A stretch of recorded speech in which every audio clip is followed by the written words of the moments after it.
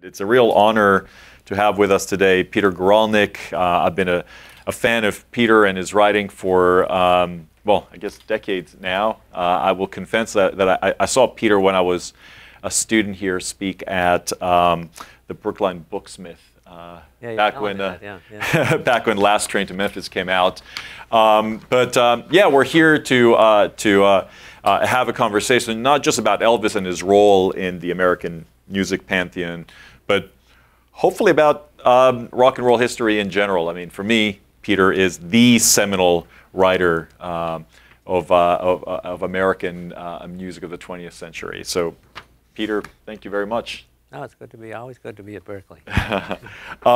So, I guess before we go into your writings about everybody else, maybe you can tell us a bit about yourself. Sort of, what's your background, and how did you end up finding yourself writing music about all these legendary figures in American well, not all music? legendary. I mean, also figures that nobody's ever heard of, who are just as important. But no, I always wanted to be a writer. I had two ambitions as a kid: to be a writer and to be a baseball player. And I carried each ambition as far as my talent would take me. But I did keep playing baseball until I was about 50, so I enjoyed that too. But I wanted to be a writer, and then when I was 15, 16, I just fell into the blues, and it was something that there's no reason for it. It just kind of totally turned me around. It just consumed me. And a few years later, maybe when I was 19 or 20, well, maybe a little older, 21, 22, I published a couple of collections of short stories when I was 20, then when I was 21 or 2. And then all of a sudden there was this opportunity. This underground press grew up. The Boston Phoenix here, the Village Voice had been going for a while.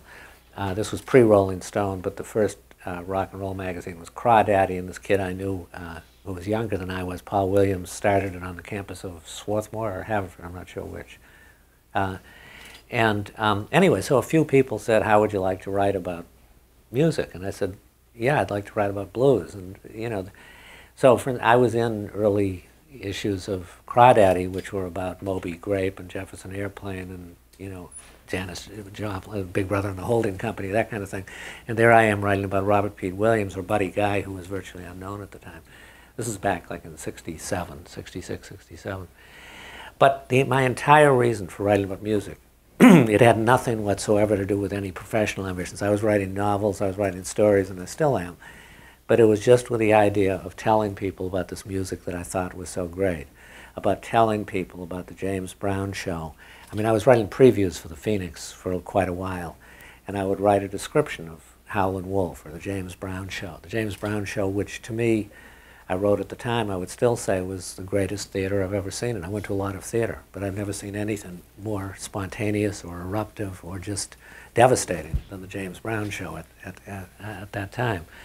And so that was my whole purpose in writing. And eventually I wanted to find a language that I was comfortable with, or I shouldn't say eventually I wanted to, I just did find a language which is not being a musicologist, not being a musician, not being an ethnomusicologist. I wanted to find a language in which I could convey my love of the music, my admiration for people like Howlin' Wolf, Muddy Waters, Jerry Lee Lewis, Merle Haggard, and I hit on sort of writing profiles. I mean, it didn't take that long, but that's what I gravitated, Skip James, and I gravitated towards that, and it enabled me to write with, not just with enthusiasm, but with a respect for what I wanted to be, an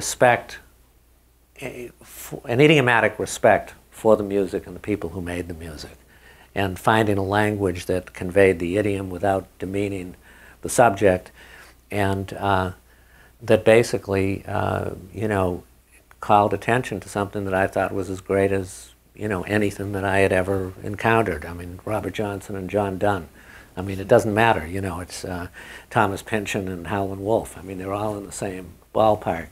And that was what, it wasn't that I wanted to tell people, well, you should read V or Gravity's Rainbow, and then you should listen to Howlin' Wolf's album. I mean, it wasn't that it had to be directly connected, but it was connected in the sense that this was art of as great an order. It could be Minkus, could be Monk. I mean, I wasn't writing about them, but it was the same kind of thing. how did you choose? Actually, I have a question about writing. So it's interesting you mentioned all these independent publications that are now long gone. Probably a lot of people in the audience haven't heard of Crawdaddy or the Boston Phoenix even, and heck, maybe some of them not even about Rolling Stone magazine. But do you think that the death of this independent press is actually in any way not enabling, new voices, or even sort of truly independent writing to come about? I know it's a writer question, but you mentioned that, so it just not really. No, I mean I think the big difference. I mean, there's all kinds of outlets and there's all kinds of opportunity, online through the internet. The distinction, I think, is that nothing is filtered anymore, and this is the reason, in a sense. Not just for political division, but essentially it's what encourages the rise of what people now call populism, but which I just think is straight out fascism, because everybody thinks that if they assert something, in an unfiltered way, asserting something makes it true. But so I think that there is something really lost. There's something lost in the sense that long-form journalism has pretty much disappeared. I mean, Sports Illustrated, for example, was a haven for a long time of long-form journalism, and it's just people can't afford it anymore.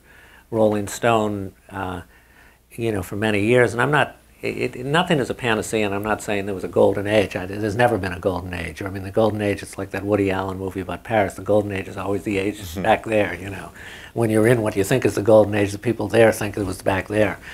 But it's, I think that idea of exploring things in a considered way. I mean, Rolling Stone had a review section, which, again, I'm not trying to elevate that to the sky or saying that, but the point is people could write at considerable length and in considerable ambiguity, complexity, division, and divisiveness, about what they were passionate about. And now it's all 3 stars, A+, A minus, B+, thumbs up, whatever. Or vitriolic comments from social media that beat everybody down. So I think that's, but I think there's just as much opportunity. I think one thing I didn't mention in terms of writing is that, because I think everything is self-generated in terms of writing or in terms of music. I mean, or in terms of entrepreneurial. I mean, the point is that you have to be committed to yourself. That's really that's the fundamental thing. And when I was 15, around the same time as I fell into the blues, I read this interview with Ernest Hemingway in the Paris Review, which is online now and you can read it. And but basically what I took from it, and then when I was teaching at Vanderbilt, I taught creative writing for the last 12 years down at Vanderbilt, and I often assigned it because he talks about the mechanics, not the mechanics of writing, but the commitment to writing. And what he talked about was the fact that he wrote every single day, and that he tried to write so many words a day, and that he totaled up his words. He would say, oh, today was a bad day, or not a bad day, but I wrote 350, then maybe it was 751 the next day, but that you were committed to that, and then he could go fishing in the afternoon or go drinking at night. But the writing was the first thing. And I thought, I was 15, and like I said, baseball consumed me too. But I just thought, well, shit, I may not be able to write on that level, but I can write in that way. I can commit myself to writing. And I started when I was 15, and writing every day, and I pretty much have continued till now. But when I went to college, I went to Columbia. I hated Columbia, but and I'd have early classes because everything was about the great. It was like the great books thing. I forget what they called it, but so you had to take early classes. And so if I had a class, I don't know when, 9 o'clock, say. Yeah, I would get up at 5.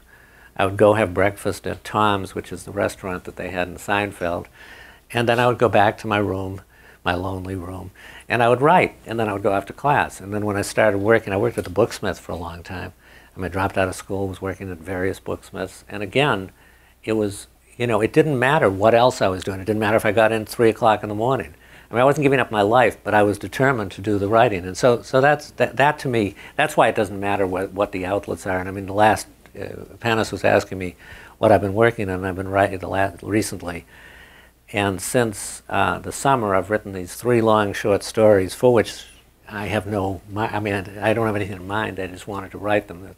They're each about 15,000 words. In the last 3 months, I've been working on a profile of Dick Curless, who was a great, great singer from Maine, a country singer, and whom I met when my son was producing this album, Traveling Through for Rounder, which is one of the most soulful albums of all time. I mean, I was telling Panos a story about sending the album to Sam Phillips. And the next time I saw him, he said, you know that album you did on Charlie Rich, Pictures and Paintings, which was the last album Charlie did, which was all these songs he had carried around with him for 10, 15, 20 years, blues and jazz-oriented songs, Duke Ellington songs, that he had wanted to record, and we did it. And so Sam said, you know how much I loved the Charlie Rich album? And I said, yeah. He says, I listened to it all the way, driving to Nashville, all the way coming back. I said, yeah, I know that. He said, well, you know, this Dick Curless album that your son produced, he said, you know, it's much better.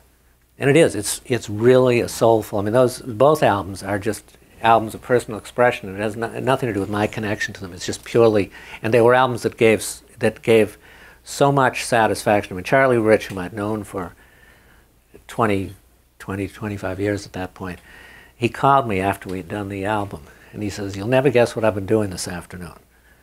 And we hadn't mixed the album yet, but I said, no, I don't. What have you been doing? He said, I've been driving around in my 190 SL. I said, oh, that's cool, you know, nice. He says, and you know what I've been doing? He says, I said, what have you been doing? He said, and he never called on the phone. Charlie was agoraphobic, and he was telephone averse, and he just never called, you know, but he did call this time. And he says, you know, so, and he says, and I've been listening to music, or whatever it was. And he says, you know what I've been listening to? I said, what? He said, I've been listening to our album. And he said, I listened to it over and over again, and I just love it, man. And that's all that mattered. I mean, it didn't matter what happened after that. But it was, and nothing much happened because Charlie, who, as I say, was agoraphobic, we set up 3, what do you call it when you do these, showcase bookings, you know, where he would play at the, what's the jazz club down off Starrow Drive in the hotel? Scullers. Scullers, yeah. We had a thing at Scullers. We had a thing out in Hollywood at the Roosevelt Hotel. I forget what the room was. And we had a thing in New York, another jazz place, and he blew them all off. But the thing was, that was what mattered. And the same thing with the Dick Curless album. I mean, Jake did an incredible job, my son Jake. But it wasn't Jake, it was Dick Curless, and it was his commitment and the fact that the music meant everything to him. So that's what it ought to mean to you. And of course, you talking about your commitment to writing just reminds me a lot of what the students here go through. You know, this obsession with perfecting their craft. But I want to go back to you tackling Elvis. You know, obviously by the time you wrote your book, who loved football. Who loved football? Yes. Not my kind of football. I see mine is soccer, but that's a different story. He might have done. The man never toured Europe, man, so I'm not sure if he was into soccer. But by the time you wrote your first book, Last Train to Memphis, you know, this is the mid-'90s, a lot was already written about this guy, and certainly most people probably thought, gee, you know, like, what's new, you know? So I'm just wondering, what made you tackle a subject about which so much was written? And then how did you approach it in such a unique perspective? And then ultimately, you know, for me, those are the two books you wrote about him are the 2 definitive books on Elvis.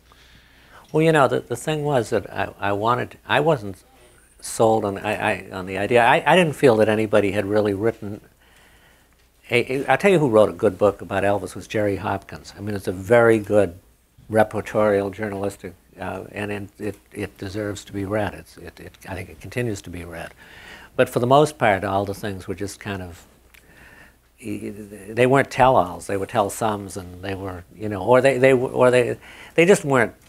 It didn't make any difference that they had, from my point of view. But I had written the chapter on Elvis in the Rolling Stone Illustrated History of Rock and Roll, and which is also a chapter in my second book, Lost Highway. And you can see from that, I'd written that in '76, I think, I mean, just before he died. And you can see from that, I mean, I never thought I'd write about Elvis again, because that was as much as I could say from the outside. You know, I tried to be as accurate, I tried to be as honest, I tried to be as forthright as I could, and I was. It was as much as I could from the outside, and the epigram from it was the William Carlos Williams thing, "The pure products of America go crazy," and which I wouldn't attach to the biography, but that was, but it, you know, but the thing was, I thought that's as much as I can say without, from the outside, you know, in a sort of in an external sense. And then I think somebody had suggested to me writing a biography of Elvis, and I thought, no, that doesn't make any sense. And then I was working on this documentary, which I took my name off of, but what was it called? It was called Elvis 56. Okay, it's a beautiful image. The images are all Alfred Wertheimer's, and they're really beautiful, and it's worth seeing. It was just there were serious artistic disagreements about the narration. That never caused a breakup in anyone's artistic differences. But it was good. I'd written a contract where it was a contract in thirds, and I left 2/3 of the way through, and I left happily, and you know, and it's well worth seeing. I mean, it's nothing to do with me. But the thing is, in the course of doing that, at that time, again, this is way pre-internet. This I would guess this was around '86 or so, and the couple who were made the film collected all of the interviews that they could find with Elvis, which were very few and were from '55 and '56, and they just weren't accessible or available at all. And I might have heard some, but I mean, I started listening, and I got this idea that, you know, it was like Elvis could speak for himself. He didn't need the intermediary. He didn't need my interpretation. He didn't, I mean, which is obviously untrue. I mean, if you write a book, if each of you wrote a book about Elvis with access to all of the information, all of the research, all of the interviews that I did, you would all write different books, different from each other and different from me, because it is the author shapes, just as a photographer, by, you know, by the way you frame the photograph, by what you cut out of it, what you include in it. But so that was sort of a revelation. And around the same time, I was writing this book, Sweet Soul Music, about Southern soul music, focused on Memphis and Macon and Muscle Shoals, and or on the people, and not on the cities. And I was driving down Macklemore. I was with this friend of mine, Rose Clayton, and just about almost at the point, Stax either had been torn down or was about to be torn down before it got rebuilt for the museum. And there was a boarded up drugstore kind of opposite. It may not have been exactly opposite, but where Stax was.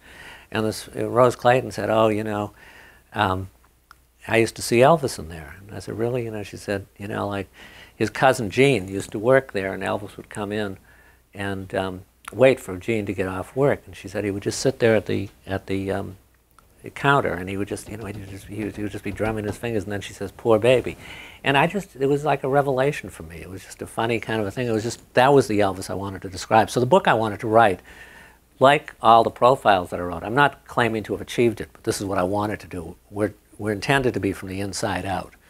They were intended to reflect the world that the person I'm writing about saw, and the aspirations that that person had, and, you know, not with the aim of judgment, and not with the knowledge of what was going to happen before it happened, but to stay in the moment, to stay in the present.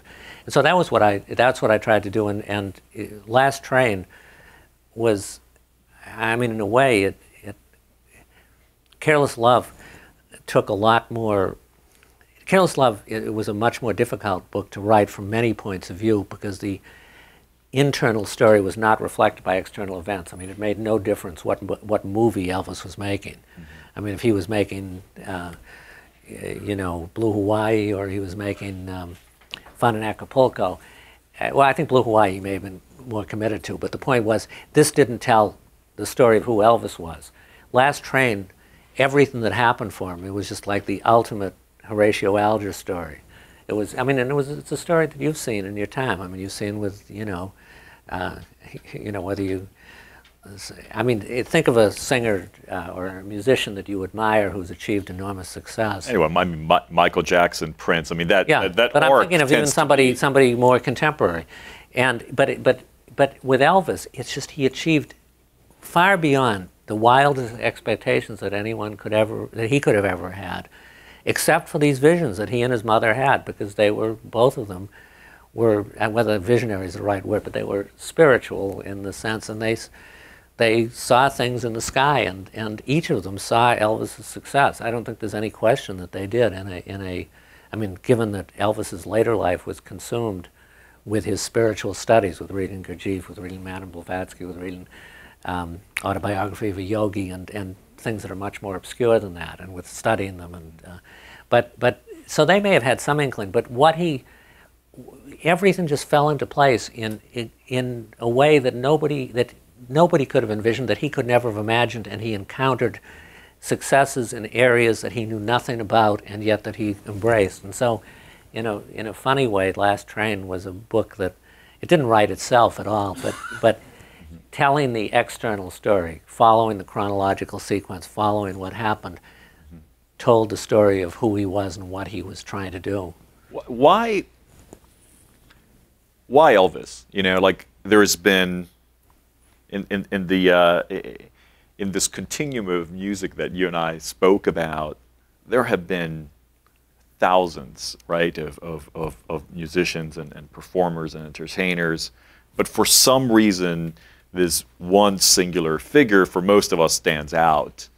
And it's interesting because as we were talking, I didn't grow up here, but Elvis changed my life. As a 5-year-old, I saw him on TV in King Creole, and I said, I want to move to America one day and study guitar and be a musician.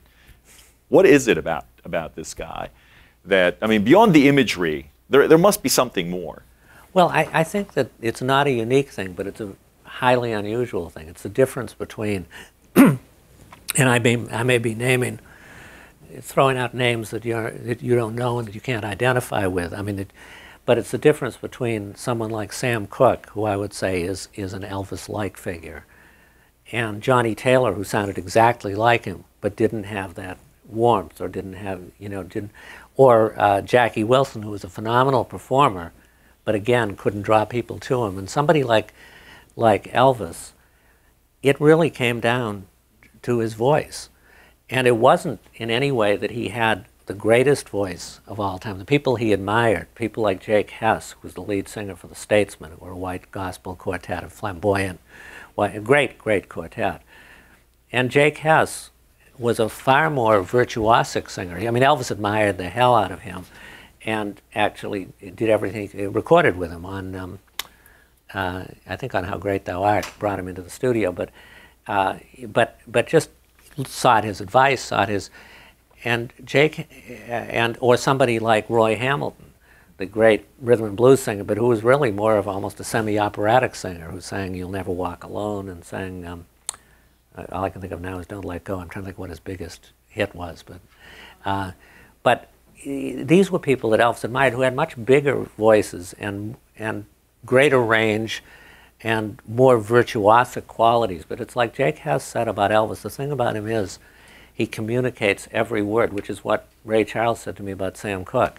It's not the perfection of the voice. I mean, Sam Cooke did have just an almost perfect voice, but Ray Charles, said, he said it wasn't that he hit all the notes, it was that all the notes were in the right place and that they said something. And with Elvis, Jake Hess said he sings every word as if he means it. And I remember talking to this guy, this promoter in Gladewater, Texas, named Tom Perryman. He was in radio, and he promoted some of Elvis's earliest concerts outside of Memphis. Or they weren't concerts, they were shows. And he said, he was performing at a humble oil camp in East Texas, somewhere near Gladewater. And Tom Perryman said, I looked out at the audience, and I saw these three women, mother, grandmother, and daughter, granddaughter, 3 generations of women. He says, and every one of them was just totally fixated on Elvis, and it was as if he was singing. This is a 19-year-old kid, 20-year-old kid. It was as if he was singing directly to them. And this was the experience that people had before they, I mean, this is the experience that people got from the music, from the radio, from the... And this is before, you know... No television, no... Yeah, and live entertainment at that point, I mean, sounded like crap. I mean, yeah. This is not a modern recording system or sound system. And Elvis's voice, I mean, Elvis, you know, was self-taught in so many ways, and he studied voice when he was in the Army, and he came out, and the records he makes after the Army are considerably more, you know, his voice is better controlled, he's placing, he's using his diaphragm more, it's a very conscious approach, and I don't think and some of his greatest recordings are made in the immediate aftermath of his coming out of the Army, but so his voice, it's not that he's studied voice, it's not that he knows what he's doing, but it's the pure feeling of it. And it came across through the radio. It came across in performance. It didn't come. This was nothing iconic about this at all. It was just purely that he drew people as Sam Cooke did, and as you know, I sometimes I think of other people too. I can't think of anybody quite, you know, at the moment. But those would be two examples of people, and you can see the difference between them and somebody who sounds just like them, or you can hear the difference. There is a communication going on that can't be defined and can't be recapitulated, and it's not like everybody should aspire to be like that, because it's not like Caruso. It's not like he's hitting the highest, you know, he's hitting the high C beyond high C or something. So, for me, there's the record business pre-Elvis and after Elvis, and this guy had nobody to really model himself after. I mean, fine, you know, there was Sinatra, clearly, who was a very big singer in his time. But did Elvis have this insatiable drive to become Elvis, or did things just fall into place for him because of outside forces that were happening in society at the time as well? The rise of the teenager, the radio, TV, all these things sort of coming together. Well, everything was changing at the time. I mean, the point is that the rock and roll was something that Sam Phillips, whom I wrote about, had envisioned, you know, 5 years before it arrived, or probably much longer than that. But the point is, he was articulating it. The idea that music could cross all racial barriers, that this black music that Sam Phillips was recording initially, that Ike Turner, the Howlin' Wolf, that they could achieve the universal acceptance that Elvis eventually did. And, you know, there he is in the Memphis Commercial Appeal, the Memphis Press Scimitar in 1951, saying this music is not limited to a particular audience. This music is not limited to what was then called the race market or the R&B market. This is for everybody. And that's eventually what it is. So Elvis sort of came into, and in Billboard and in Cashbox, which were the trade publications, I mean, Billboard's still around, you know, there were predictions, or there was a lot of wondering what's going to happen, because they could see the markets crossing. They could see the country market, the R&B market, both of them crossing into pop, both of them crossing. And so Elvis inherited that. But what Elvis set out, Elvis was somebody who was so consumed with music. I mean, the drive, he had a drive to succeed. I mean, there's no question about that. Mm-hmm. But that wasn't what drove him most of all. He was so consumed with music in the same way that you may be, or that, you know, people you know or people you admire are. And he, well, again, I was talking to somebody recently. I did an interview, and I was saying that the thing that has struck me of all the musicians that I've interviewed over the years, and there's quite a few, and crossing a lot of different, you know, genres and stuff, it's not that you couldn't find every range of political opinion. It's not that you could find, that you would say, oh, they're absolutely free of prejudice of any kind. But within the framework of music, I've never met anyone who had any prejudice or was confined to category or didn't appreciate music of every sort. So with Elvis or with Sam Cooke, and with so many other people, with Merle Haggard, I mean, you had people who were just driven to embrace music of every kind. I mean, when Elvis, and who were trying to incorporate all that they heard into the music that they created. And it, you know, and I'd be very surprised. Again, I'm not trying to ascribe political correctness or, you know, orthodoxy to all the people. I mean, believe me, I've heard everything from everybody. Mm-hmm. But that isn't the issue. What I'm saying is, in terms of the music, every one of them has had their ears wide open. And I would say that was what drove, I mean, it was just ultimately what Elvis tried to do in Las Vegas which is not a period that I'm particularly admiring of, but he wanted to present every element of American music that he admired, from gospel music to R&B to, ballads to, and that was the intent behind the act that he put together for Vegas. So, at lunch we were talking about this, the art commerce thing. So Elvis... Yeah, but that was off the record. Well, Elvis meets Colonel Tom Parker, and I think, arguably for me, their partnership is one of the most, if not the most important partnership in the history of rock and roll, because it changes everything. It changes the way that we perceive musicians. It changes the role, I think, of a musician in society. It becomes a much bigger thing. I'd love for you to talk a bit about that relationship. And ultimately, Colonel Tom Parker has been vilified, I think, over the course of history. Is that fair, given the immense role that he actually played? No. If there's anyone who deserves to be in the Rock and Roll Hall of Fame, which is, halls of fame in general are ridiculous, and the Rock and Roll Hall of Fame we agree is no on that. less ridiculous than any other. But if there was one person who deserved to be in the putative Rock and Roll Hall of Fame that represented everything, every ideal, it would be Colonel Parker, along with Elvis, along with Sam Phillips, because he was as much a visionary in terms of business, in terms of branding, in terms of figuring out how to get. He didn't care what. He believed in Elvis, and he was determined to get Elvis across.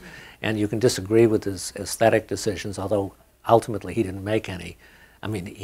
It was his marketing that totally revolutionized the business. There was nobody like him before. As much as there was nobody like Elvis, quite like Elvis, there was nobody like him, and maybe that was the confluence of events too. Was the Colonel the one who sort of believed in Elvis as an image? Whose idea was that to sort of, Well, the thing was that Colonel saw Elvis. If you were his friend, he was Colonel. Actually, he could be the Colonel too, but I always thought it was great to drop the article.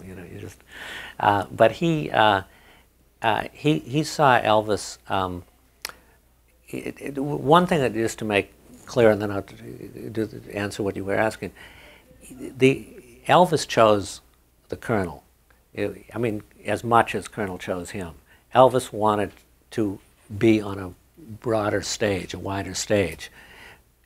Sam Phillips was as compelling, as messianic, as just persuasive a person as I've ever met. He was an astonishing person, and he totally convinced Elvis of. It wasn't that Elvis ever, but Elvis made the correct decision, as did Sam Phillips, that he could never go anywhere on Sun Records in Memphis. Sam didn't have the money. He didn't have, and he wanted to make movies. He wanted to be in Hollywood, and he chose Colonel for those reasons. And when, right after Colonel had sold his contract to RCA in November of '55, he sent Colonel, I guess, a telegram, maybe it was a note, saying, "You are like a father to me," and it was totally sincere.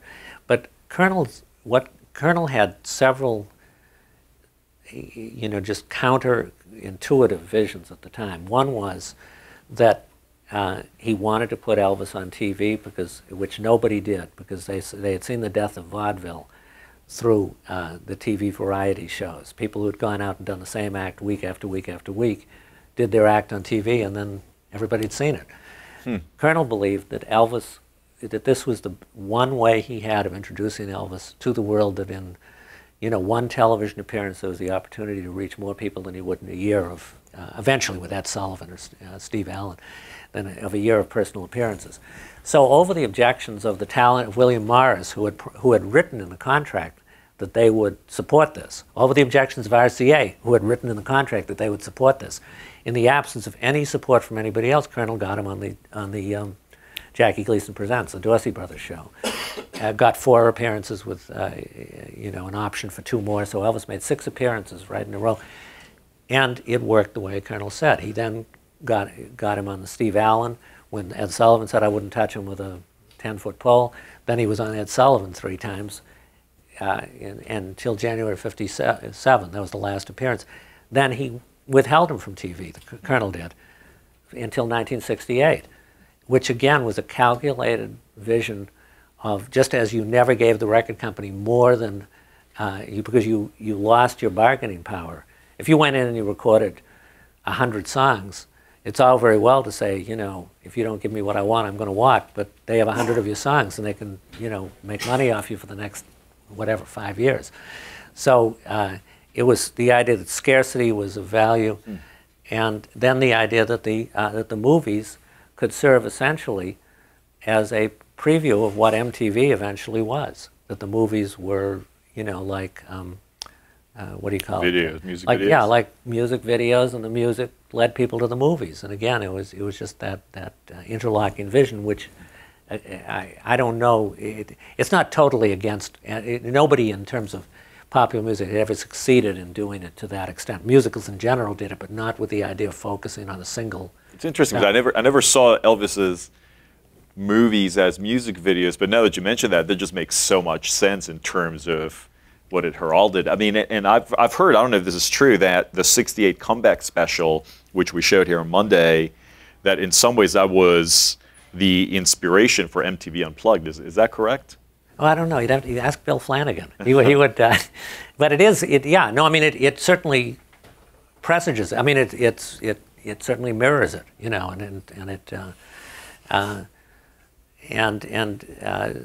you know, so it.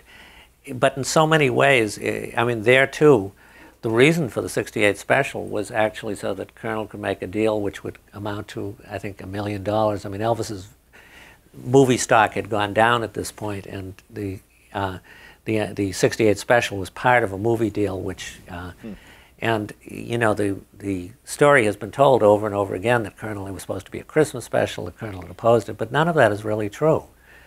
What was eventually done was true to a vision that Elvis had, that Steve Binder and Bones Howe, who was the music director, who kind of got dropped out of the picture, but who was very instrumental in this, it was very much along the lines of something that evolved, and it was something that was never opposed by Colonel. What do you think is the most misunderstood part about Elvis's contribution to American music history? I suppose the most misunderstood would be the, you know, the idea of you know, cultural appropriation or cultural theft, and I think the reason that it's misunderstood is it's not unique to Elvis. It's simply that you would have to look at the music business in a more realistic way before you spoke of that, and with the idea that ultimately all the power lies in the publishing, and that people like Sam Cooke, Ray Charles, that essentially where the money is to be made is in the publishing, and that the publishing, and the songwriting too, I mean the two together, but the publishing most of all, is color, race, and genre blind. And the whole idea is to have as many people as possible in as many genres and as many ways as possible record your songs, and that's how you make your money. But from the time that I think radio and the phonograph were invented, at the beginning of the, or, you know, it became, let's say roughly at the beginning of the 20th century, and then with their popularity from the 20s on, you just didn't have any corner of America that was immune to every type of influence, musical influence, I mean. And from that point on, whether you had a great soul and blues singer like Bobby Blue Bland, who grew up listening to the Grand Ole Opry, and to the end of his life loved country music and loved it for the story, the way in which it told stories, the stories it told, and applied the lessons that it offered to his incredibly soulful versions of songs that had nothing to do with country and western. Or similarly, to take Bobby Bland as, you know, carry that further, one of the singers he most admired was Perry Como for the smooth way he approached it. I mean, it's a totally bland kind of approach. I mean, I would think, or I mean, I don't know, maybe, you know, Perry Como was a good singer and everything, but who would ever think that Bobby Bland, the most soulful of singers, so he takes, on the one hand, he's got the Grand Ole Opry, he's got Perry Como somewhere here, and then his other inspiration is Aretha Franklin's father, the Reverend C.L. Franklin, for the squall that he did in the middle of his songs, this kind of scrock that he would do, and came out of Reverend C.L. Franklin's you know, sermons, sung sermons. So the thing is, so who's appropriating who? And you can say, you could say a woman could never appropriate a man because women are mistreated, which is true. I mean, it's true that they're mistreated, and there is no parity. You could say that minorities can never appropriate because of their mistreatment. But the fact is that all of these things are amalgams. Howlin' Wolf, the greatest pure blues singer I've ever seen, the most, you know, when the first time I met him, and I was just scared to death. But, you know, it was like, I mean, not just because of not because of his size or anything, just because of his greatness, because he was just, to be in the presence of someone like that. And he starts talking about, you know, that boy from Memphis, that boy who went out to Hollywood, made such a success. And I just couldn't figure out who he was talking about. You know, is he talking about, you know, Bronze Buckaroo or something, some black cowboy who, you know, well, you know, eventually we got down to it. Finally I said, you mean Elvis Presley? And he says, yeah. And maybe I snickered or I laughed or something, thinking he's putting me on. He says, don't laugh about that. You know, that boy is a great blues singer, but he made his money. You know, and he was admiring of, you know, every aspect of Elvis. Wow. And when you talk to Wolf about where his style came from, and there could be no more just pure African-American, you know, uncompromising style in the world, and you ask him, and he would start talking about Jimmy Rogers, the father of country music, and said that it was from Jimmy Rogers' yodel that he got his, you know, his howl from. And again, I mean, this has happened so many times to me, but I mean, I'm thinking like, you're putting me on, you know, it's like, you know, I may look naive and I may be naive and I'm not going to say anything, but he was absolutely serious and could back it up chapter and verse. It's interesting to hear you say that because, you know, the art tends to mostly be blind to, you know, to racial and cultural issues. I mean, people have something to express and they're often influenced in all kinds of ways. Whereas I think it's us sometimes on the outside looking in that tend to pass judgment about that. Well, yeah, no, and you can. I mean, you can totally understand where the judgment comes from, because from a political point of view, it's absolutely true. It's like if you said Sam Cooke was killed because he was a proud black man and he got too big for his britches, and you saw it as a conspiracy on the part of the white ruling class. From a symbolic point of view, I would agree with that 100%. I don't think it happened that way. I don't think there's any evidence to suggest that it did. From the standpoint, in terms of the truth about our society, it's absolutely true. And so but if you listen to the music, let's say with Elvis, if you listen to a song like Mystery Train, it comes from just a pure and unadulterated admiration and love for Little Junior Parker and for his version of my Mystery Train. But it isn't a copy of it, it's a different version. And it's not intended in any way to replace Little Junior Parker. And it wouldn't be as if Elvis would come in here and say, I'm so much better than Little Junior Parker. He would tell you about Little Junior Parker. He knew everything about Little Junior Parker. He knew everything about Sam Cooke. He knew, you know, he just admired the hell out of them. But what he wanted to do, it was an homage to Little Junior Parker, and he just wanted to take his place in the room. And when in Las Vegas at the press conference right after his opening night performance in Vegas in '69, and somebody said, you're the king of rock and roll, which he always rejected. And he says, there's only one king, which is another issue. But he said, no, listen, if you want to see the real king of rock and roll, there's Fats Domino sitting back there. He's the real king of rock and roll. And he never shied away from that. But I mean, I think that's, in a way, he didn't think anybody was the king of rock and roll. You know, it's something that struck me throughout the whole week in talking to a bunch of people that's maybe the thing that resonated with me the most, that ultimately this is a guy for whom music just flowed through him. And he was music. Agnostic to the genre. I mean, whether it was gospel, rock and roll, later he covered all kinds of music, you know, Beatles, and so forth. And it just, again, it's something that I think we often miss about him. This is actually a question from a student. You talk about this concept of a musical continuum. Can you elaborate a bit on that? Well, I mean, the picture I have, I mean, I don't know if there's anybody who's read E.M. Forster's aspects of the novel, but in it he imagines, and he must have written it, well, I don't know when he wrote it. I was going to say 1920, but I don't know when.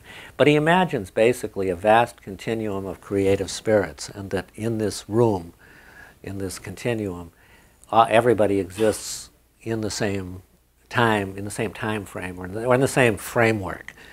so that you could have Herman Melville talking to J.D. Salinger, you could have Howlin' Wolf, you know, you could have Merle Haggard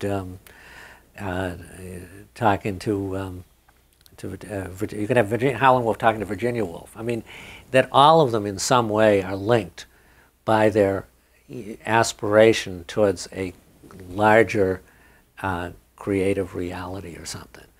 And I think you need the antic spirit of someone like Grace Paley to fully realize this. But this was what, I mean, for Elvis, he had a pantheon of heroes, and it was an ever-growing one. I mean, he knew more about music. He should have gotten a graduate degree from Berkeley, or, you know, he knew everything about white quartet music. He knew everything about black quartet music. He knew, you know, hillbilly music, country music, going back. He knew back to the roots. He knew, I mean, and he appreciated it all. And what he was looking to do, it was never to replace it, but to take his place in that room, in that continuum, to be recognized, to achieve something that would give him a place there. And maybe at the end of his life, I don't know, maybe he would have been more grandiose than that, but I don't think so. I think he just had such a genuine love and appreciation, and tried to, and brought people to the fore, you know, whom he admired, like Jake Hess, like Fats Domino, like Roy Hamilton, like Ivory Joe Hunter, like James Brown. Mm-hmm. And he expressed his admiration like Little Junior Parker. But I mean, it's not like he was expressing his admiration from a kingship, you know, he was expressing his admiration as someone who aspired to take his place with them. And I guess that's the continuum I see, is just we're all engaged in the same, hopefully we're all engaged in the same humanistic endeavor. Sometimes in the public sector, I'm not so sure. But within an artistic framework, you know, I would, and so, you know, Charles Mingus might get mad at Elvis, but ultimately there's an artistic brotherhood, I think, that each could recognize. I have two more questions. I want to open it up. You told me a very, I loved your personal story with Elvis. I asked you about your personal connection. Do you mind repeating it to everybody? Well, you should just play the recording from our lunch. I said, you're recording this, right? Because, you know, I'm leaving it all, what do you call it? Leaving it all on the stage or something. On the stage, the floor. No, I so I asked you, have you ever met him? You're right, if I'd ever met him. And my answer to that is always, no, I wrote him a letter. And I had written him a letter, and I think I probably wrote him two letters, but the first one I wrote was when in 1967, and Elvis was totally, I don't mean he was uncool in himself, but it was not cool to say you liked Elvis at all, and maybe it isn't still. But, and I wrote a thing in the Phoenix about these 3 singles he had done in a row, which I said, something's happening here. He's going back to his roots, because there were 3, and I'm not going to remember. One was Guitar Man by Jerry Reed, one was U.S. Mail, Big Boss Man by Jimmy Reed. He did You Don't Know Me by Eddie Arnold. I mean, there was 6 sides, and U.S. Mail was another Jerry Reed song. But they were very blues-based, very soulful, and very different from what he had been recording recently. So I write this thing. And then I sent it to Elvis at Graceland at 3764, maybe, Highway 51 South. Maybe that's the wrong address, I mean the wrong number. And I wrote him a letter saying, you know, if you ever, I know you don't do interviews, but if you ever wanted to talk about music, you know, I would love to talk to you. That's all I want to talk about. And, you know, it's not, it's just, we could talk about Arthur Big Boy Crudup, we could talk about, that's all, you know, so if you ever did. Well, at Christmas that year, I got a Christmas card from Graceland with that address on it, which was pretty, I said, well, that's cool, you know, that's really cool. And for a few years after that, I would get a Christmas card. I mean, just, you know, 10,000 people, 100,000 people got Christmas cards. But I thought it was pretty cool. But then, years later, almost 30 years later, after I wrote Last Train, Jack Soden, who became a very good friend, who was running Graceland at that time, running Elvis Presley Enterprises, who was the person who resurrected Graceland, actually, in the wake of Elvis's death, and got the idea that it could be a tourist attraction. And he called me after, or he wrote to me or called me after Last Train came out, and he says, you know, that question you've been asking me all these years, which was to have access to the archives at Graceland, and he had been perfectly polite, and I didn't know him very well, but you know, I never went anywhere. He says, I think if you asked that question, you'd get a different answer now. So I did, and I did get a different answer. And I mean, and he wrote me a really beautiful letter about how the book had brought home to him what it was he was doing there.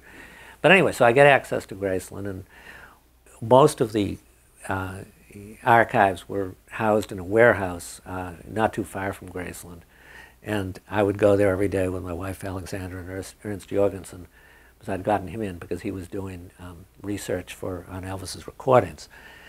And we would go in every day and put on our white gloves and into the warehouse and go through the papers, and because they were so concerned about theft, so much stuff had walked out of Graceland. I wrote an agreement that said we wouldn't copy anything, but we could talk it into tape recorders. So the three of us are sitting there talking. Ernst is talking matrix numbers. I mean, it was the most useless information. Ernst is a great guy and has done incredible research, but it was frustrating because he was just fascinated by songs that Elvis hadn't recorded and, you know, had been submitted. But so we're doing this stuff, and then at the end of the day, Elvis's father, Vernon's office, was on the Graceland tour. And the tours ended at 5, and still is, I think. And the tours ended at 5 o'clock, and we would drive up through the gates at Graceland, which again, it's silly, but it was just, you think, man, this is incredible. I'm driving through the gates of Graceland. You're driving up, the guard waves you through. And we would go to Vernon's office. And all of his, the file cabinets in there had been locked up, and they had long since lost the keys. So they had to break the chain. I mean, they were chained shut, and so they had to, you know, saw through the chains or break the chains. And so we're going through there too. Again, we're talking into our tape recorders, correspondence, business correspondence, all kinds of stuff. And all of a sudden, one day, one night, my wife Alexandra says to me, "You've got to see this." And so she was over in the corner of the room, and she says, "You know, I found this thing," and I look at it, and the typescript looked very familiar. It was like, you know, like an Olympia typewriter with whatever and it was my letter, you know, in Vernon's thing, you know, filed away and stuff. So I felt like we made a personal connection. But that was I just love that story.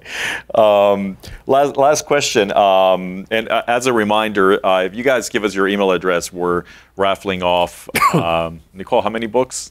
We'll have 10. 10 of Peter's latest book about Sam Phillips. But tell us a bit about actually this book and the role and Sam Phillips, and then I want to make sure that we have time for some questions from the audience. Because actually, how many people in the room know who Sam Phillips is? Okay, about, I guess, 20%. It's always good. It's the talented 10th, the talented 20th. No, it's good.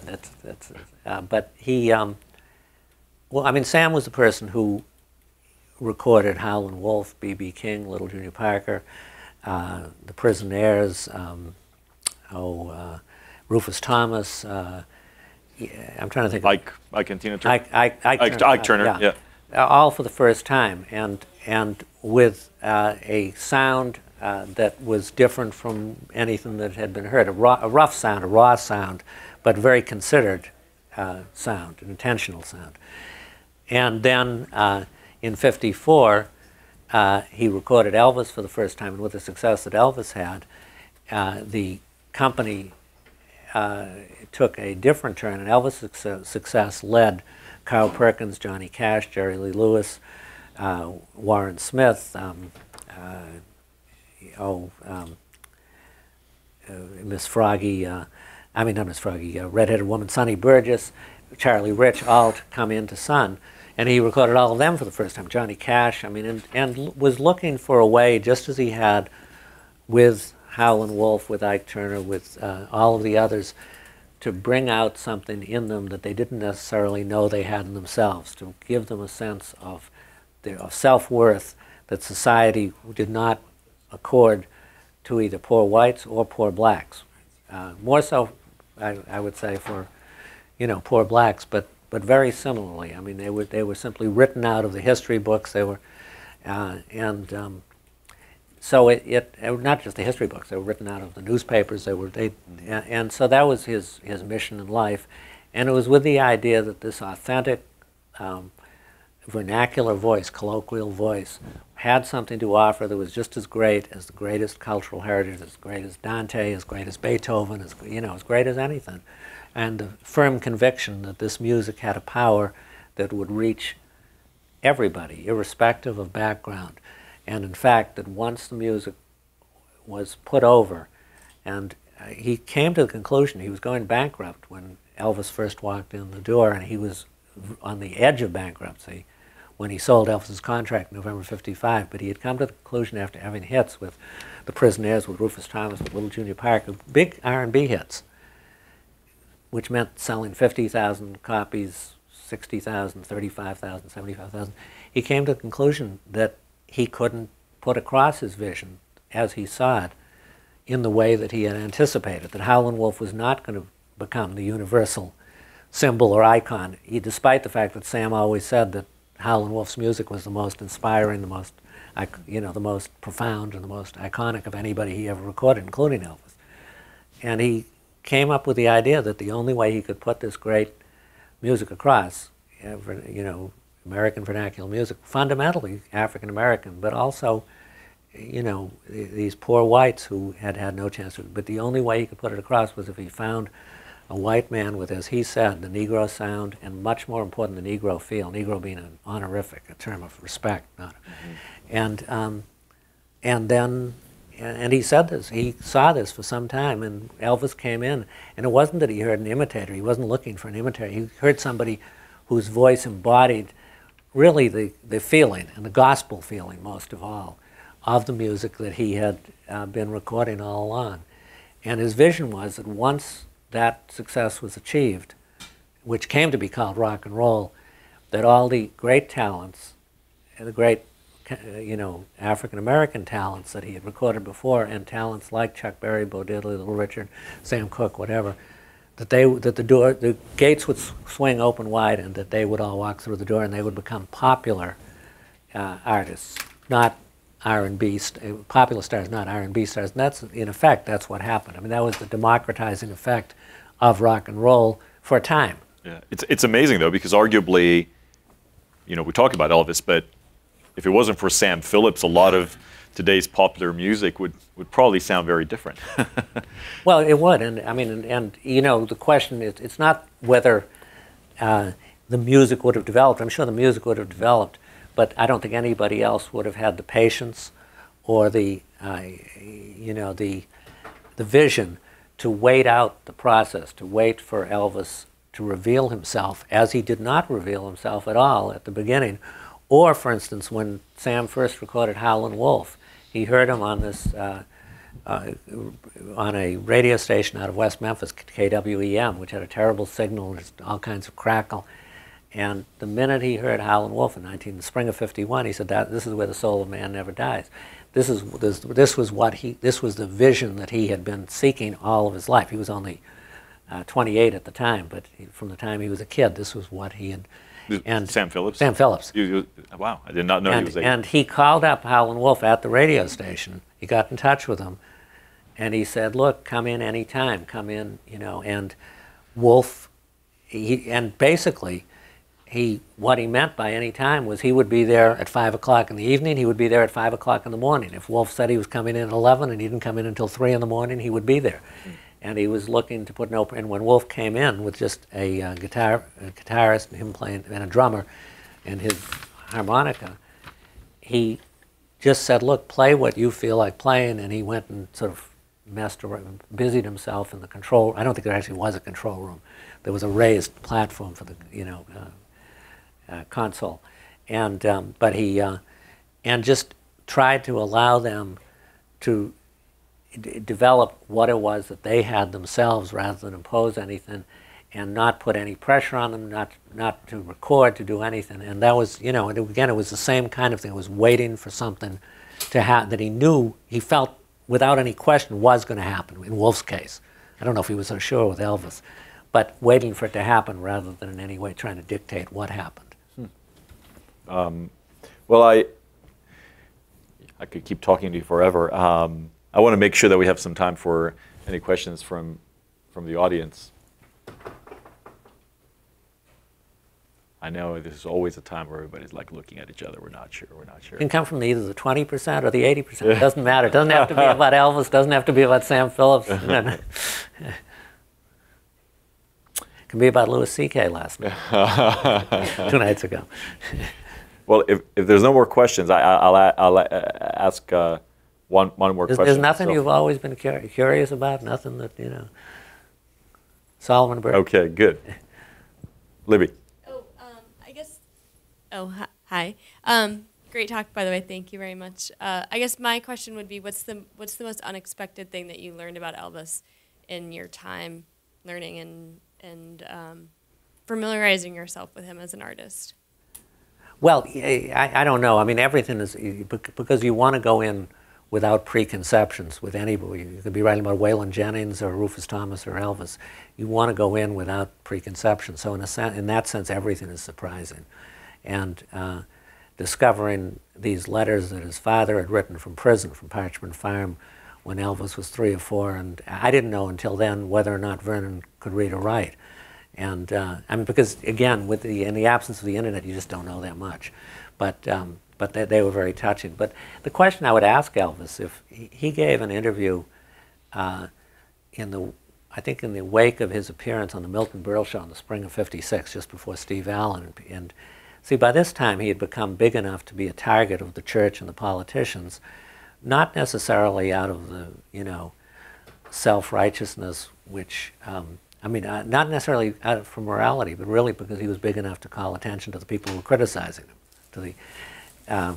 You can always tell when somebody's big enough, you know, I mean, if they get the criticism, then they're big enough to call attention to the critics.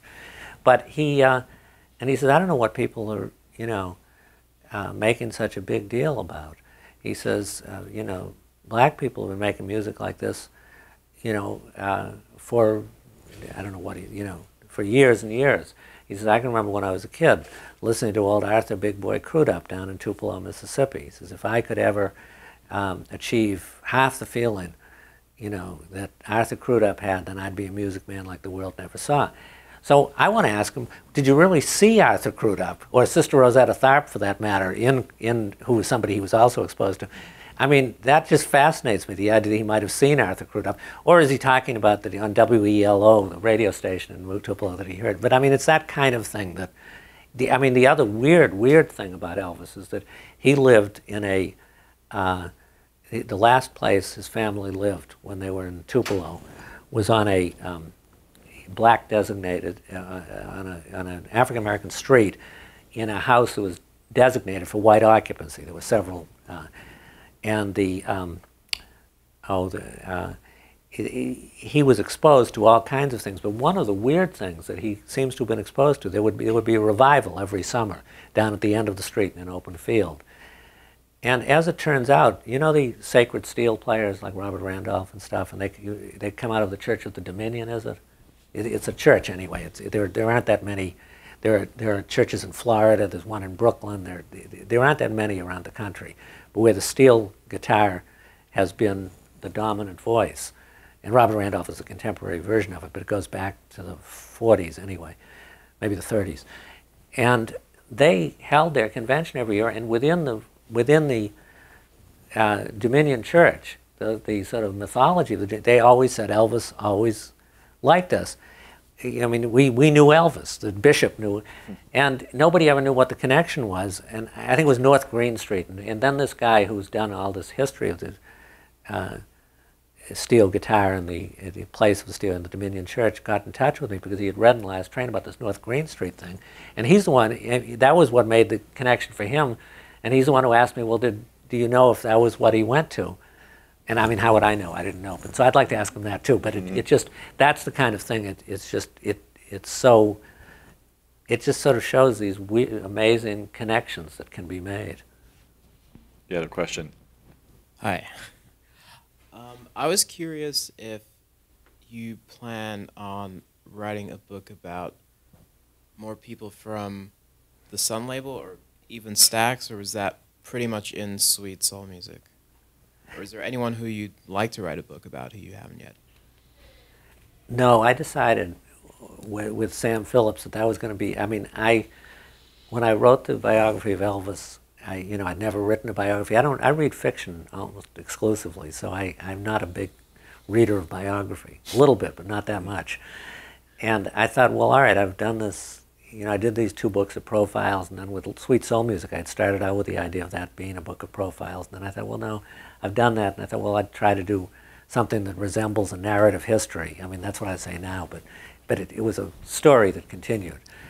And then the Elvis, I thought, well, I've never written a biography before. That would be, but I would never, the only way I would ever have written another biography, and I used to joke about this, but it was like a nightmare too, would have been if Merle Haggard had called me up while he was still alive and said, Pete, I've been reading this stuff you've been writing. It's not bad, He says, I think you and I could, I think we could do a pretty good book. And then I would have felt compelled to do it.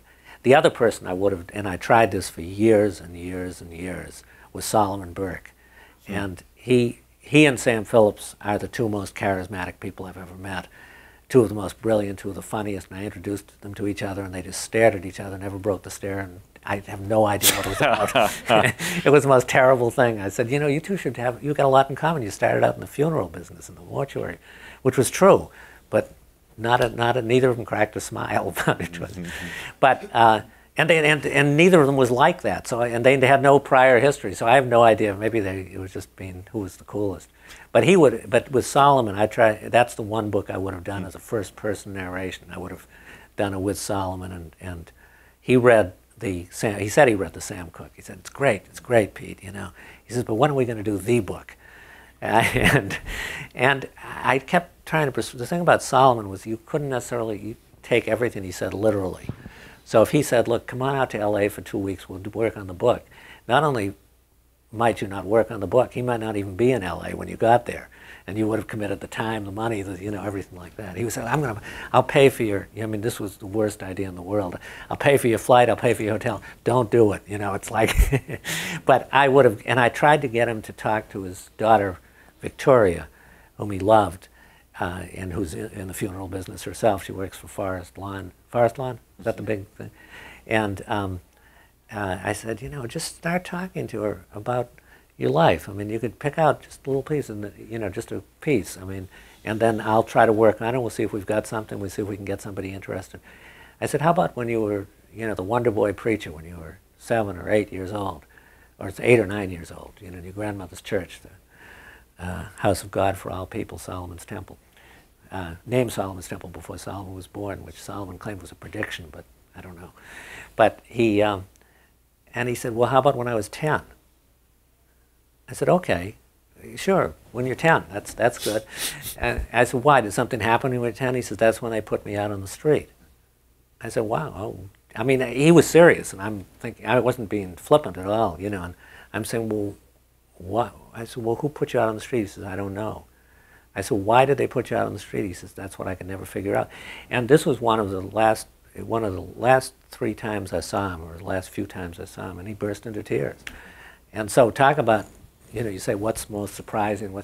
I mean, I don't take that, I take that seriously. I took Solomon seriously, totally seriously, even though he was also one of the funniest people I've ever met. But, it was just like, so anyway, that would, but no, I'd say with Stax, that was, and the same with Son, that would be, and I've been working, did I say that about the Dick, I said I was saying about the Dick Curlis. I mean, this is something I promised myself because there was nobody else to promise, nobody else would care, that I've been working, doing this profile of Dick Curlis for the last 3 months. And, I think I'll be able to I'll put it in an anthology, which I want to do. It's sort of a linked anthology like Lost Highway, but no, I don't think in fact, the Dick Curlis has grown to about 30,000 words. And it's coming closer to a biography than I ever wanted to go, so. Liz, any more questions? Oh, you have one more, okay. So as far as the media is concerned, there have been so many adaptations and so many stories told about, I guess, in this particular case, Elvis. Do you feel like or have you seen any instances where sometimes the media attempts to overglorify the legacy of Elvis or tell the story in a different way that isn't as accurate as it could be? Well, yeah, no, I think totally. I think in a sense, in terms of marketing and packaging, there are all kinds of stories that are made up and that are unsupportable by either facts or, even insights. Which is the most pervasive one, that we all just bought into the mythology that's actually it's not real. Well, I think the most pervasive would be this whole thing about the king of rock and roll, and I mean, and it's a ludicrous concept. It's as ludicrous as halls of fame, and it's not anything that Elvis would have aspired to. But I mean, it's kind of like So he never called himself the king during his No, lifetime, ever. no. And rejected it. I mean, when it was, would never embrace it. But this is like Jerry Lee Lewis's mother told Jerry Lee Lewis, Chuck Berry is the king of rock and roll, and Jerry Lee Lewis was just stung by this. He says, "What? I mean, this is not a person of immoderate self-regard." And he says, "What about me?" She said, "Well, you're good, son, but he's the king." But Chuck Berry would reject the label as much as Elvis would, because as brilliant, as original as Chuck Berry was, as incredible body of work, as much as, you could give him the Nobel Prize for Literature as well as you could give, any other singer-songwriter. He would, the first thing he would tell you is there's nothing new under the sun. He was just insistent on that. And he'd say, there's nothing I'm doing that hasn't been done. Listen to Louis Jordan. Listen to, now I'm forgetting his guitarist's name. Listen to his guitarist and listen to the guitar solo he plays on Ain't That Just Like a Woman, and then you'll hear the Chuck Berry style. Listen to T-Bone Walker. Listen to Nat King Cole. If I could sing like Nat King, I'd give anything to sing like Nat King Cole. Listen to Muddy Waters. I'd give anything to sing like... He says that's where Chuck Berry comes from. And so while what he did was strikingly original in the same way that, what Bob Dylan has done is original, what Elvis did was original, it's not original, and there is no such thing. I was saying to Panos, it's only to intellectual property lawyers that there's any such thing as originality. And They wouldn't have a job. Well, if you want to see one thing that's the greatest enemy of creativity, it's lawyers. It's the whole concept of intellectual property and just encircling or, just claiming ownership of a kind of source of creativity that really, it's like, what do people say? I mean, Robert Pete Williams, one of the greatest blues singers, just a great blues singer, quite an amazing guy, but he talked about getting songs out of the air. And his songs are so unusual in terms of blues. They don't follow blues progressions, they're not rhymed. His Prisoners Talking Blues is just one of the most heartbreaking things you'll ever hear, or a song. Sometimes I think about committing suicide, and this is kind of this talking stuff. But he, that's how the songs came to him, in the air. And in a sense, that's. But you may get mixed up. You may hear things in the air that somebody else has done, and that doesn't make them any less, adaptable or yours. But from the lawyer's point of view, they're property. Okay, well, Peter, thank Any you. lawyers out there? No. They laugh. They all laugh. Well, on that note, which, by the way, could be a whole different lecture that I'd love to talk with you about, thank you so much. It's an honor to have you here at Berkeley, and thanks for taking the time to come and be with us. Oh, thank you, and thanks for the questions. I'm glad we, We broke the silence. Right. Thank you.